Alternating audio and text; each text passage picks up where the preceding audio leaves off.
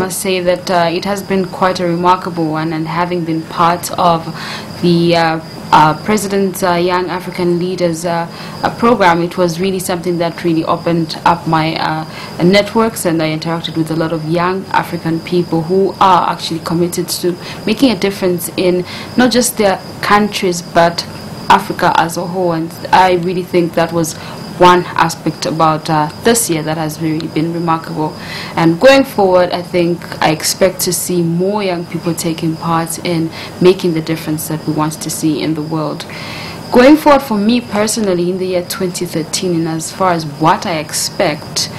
by the grace of God, hoping that everything is in place, I would want to personally start my organization that is targeted at helping the young people in Zambia so that they too can have an opportunity to achieve their dreams, taking into account that the American people gave us an opportunity to learn from them, and now it's our time to transfer the knowledge to the people that we live with in the different communities where we are found.